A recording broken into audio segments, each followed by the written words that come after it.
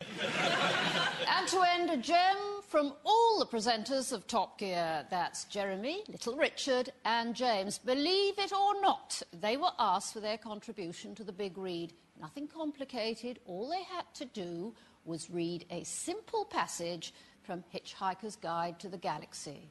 Ladies and gentlemen, I give you 3 grown men cocking it up on the bonnet of a car. All right, said Loon Qual. Can you just please tell us the question? The mighty USS Nimitz blazed out of control in the middle of the North Atlantic. No, you're on the wrong page, mate. Look, oh, sorry, no, wrong book. Yeah, sorry. All right, said Loon Qual. Can you just please tell us the question? The F-15 came out of the clouds on combat power, unleashing a trail of death and lead in its wake. I prefer his to this. This is all right, mate. His is better. All right. Constable, she said, but be gentle.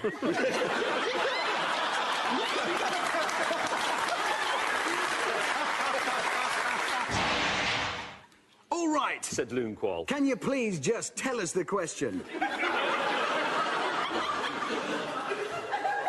He's gone again, hasn't he? All right, said Loon Qual. Can you please just tell us the question? The ultimate question? Yes. Of life, the universe and everything? Yes. Deep Thought pondered for a while. Tricky. You've read the wrong word at you. It says moment.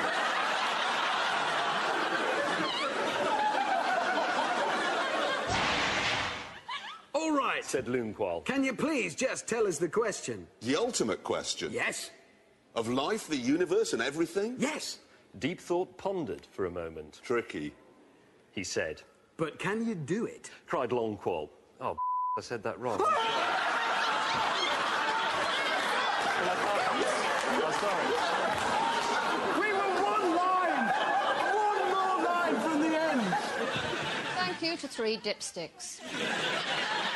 We've got a photograph here which demonstrates the scale of... Is that real? That is a real photograph. This is a council that's obsessed about being sued and has done that.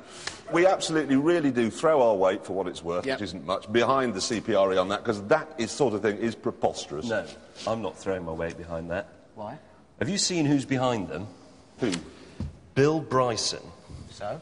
Well, I think that man is a danger, frankly. Because one thing I can't stand, it's beardy, sanctimonious, patronising Americans in tartan trousers coming to England and trying to persuade us to turn it into a museum. He wants the East End full of cheeky Cockney chaps pushing wheelbarrows full of eels, and he wants Northerners to be industrialists with big braces and blokes dying of the consumption. Morning, Bill. I've got the consumption. It's traditional, all right? I said, Bill, if you're watching, OK, you won't be watching, obviously, because we're not talking about steam engines or longboats or bear baiting, but if you happen to have tuned in by mistake, we're not interested in the views of stupid Americans who come over here with their big video cameras saying, gee, I love your history, it's just so old. Sod off.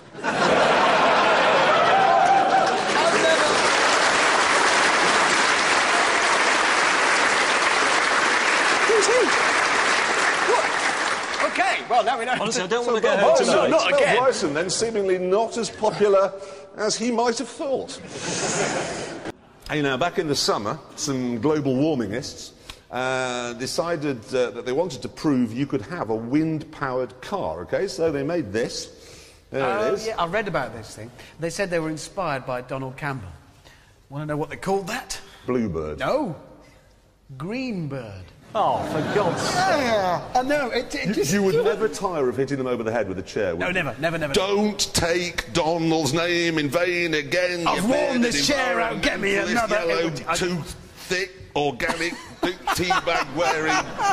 Can I have another chair now? I've worn it out on your head. But they also then say that wind-powered cars are the future of motoring. They're just not! Look at it! It's got a 100-foot mast on it. Where are you going to park it?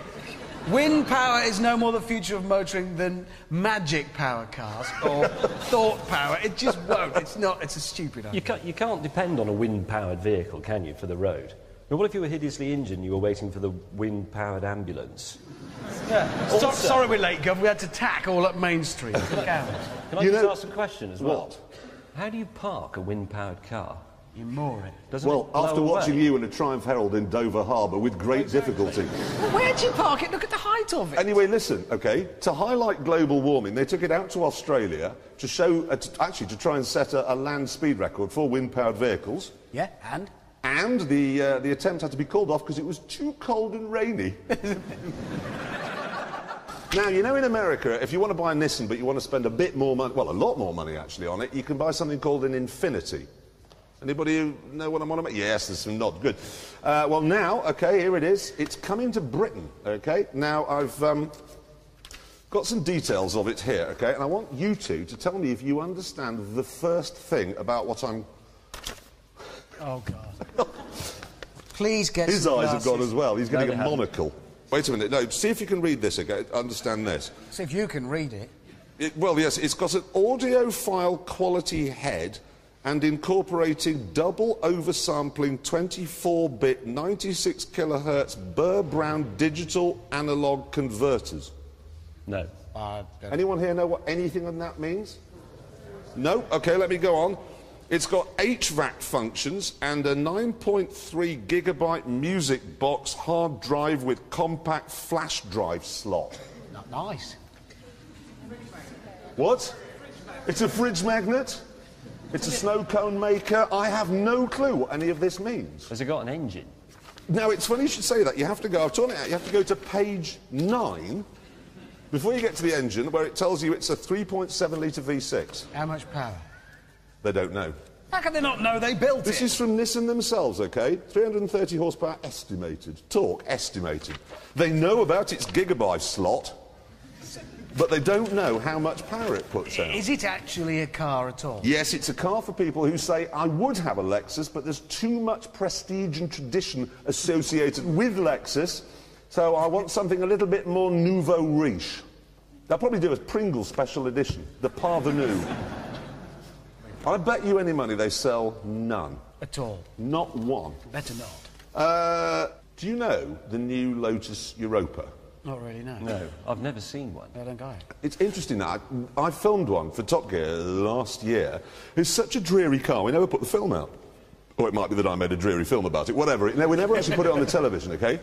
Well, now, Lotus has come up with a way of making it more appealing. So what they've done is upped the price from £33,000 to £150,000? £150,000. What? Wow. What, they filled it with diamonds? Yes, they have. No, seriously? No, they have filled it with diamonds. Got a picture of the interior here, OK? You can see some of them glinting on the top of the gear lever. But that's basically what it is, 164 diamonds. Now, they didn't get them from De Beers, OK, or Hatton Garden, or Bond Street.